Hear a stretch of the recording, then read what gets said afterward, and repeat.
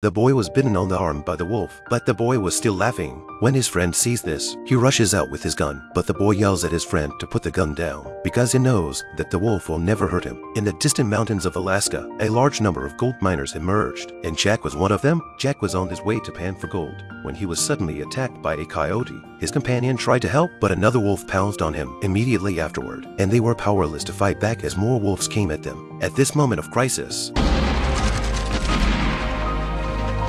fortunately, other companions arrived in time, let the two out of danger. However, they hit a female wolf. The mother wolf was already seriously injured, crawling in the snow just to see her baby wolf for the last time. The baby wolf seemed to sense its mother's breath, and then ran out to greet her, only to find her dying on the ground. After ensured the safe of the baby, the mother wolf stopped struggling, but the baby did not know the meaning of death. He thought that the mother was asleep, so it put its head on the mother and huffed and puffed to sleep.